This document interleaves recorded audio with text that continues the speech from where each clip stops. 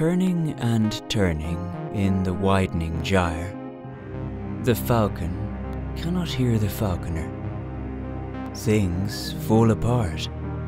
The center cannot hold. Mere anarchy is loosed upon the world.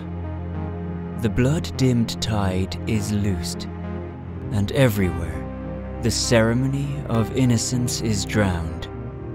The best lack all conviction, while the worst are full of passionate intensity. Surely some revelation is at hand. Surely the second coming is at hand. The second coming.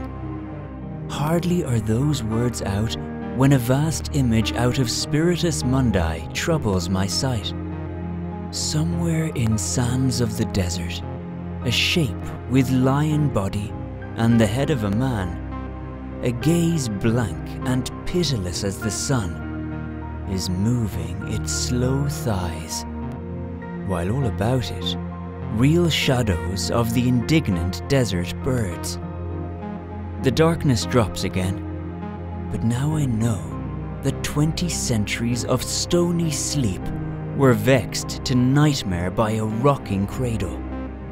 And what rough beast, its hour come round at last, slouches towards Bethlehem to be born?